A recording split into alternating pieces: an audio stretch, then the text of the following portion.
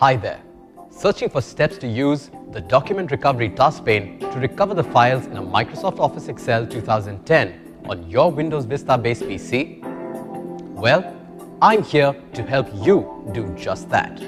At iYogi, our main motto is to help you and your computer get along with each other.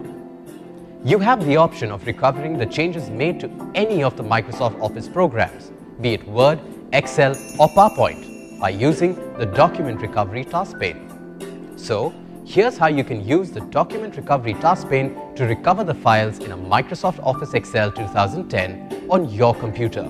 Follow me. In the Available Files list, click the arrow next to the recovered file.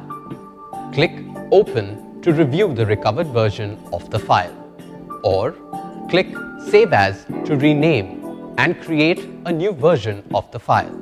Save and keep the recovered file that you want. So, you see, by following the set of simple steps, you can use the Document Recovery Task Pane to recover the files in Microsoft Office Excel 2010 on your Windows Vista-based PC with complete ease. Don't you just love technology? At iYogi, we're always here to help you get more out of your PC along with its related software and programs.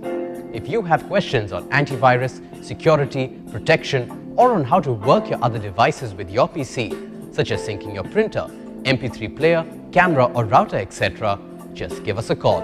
We'd be delighted to help. Go ahead, have fun with your PC. Good karma.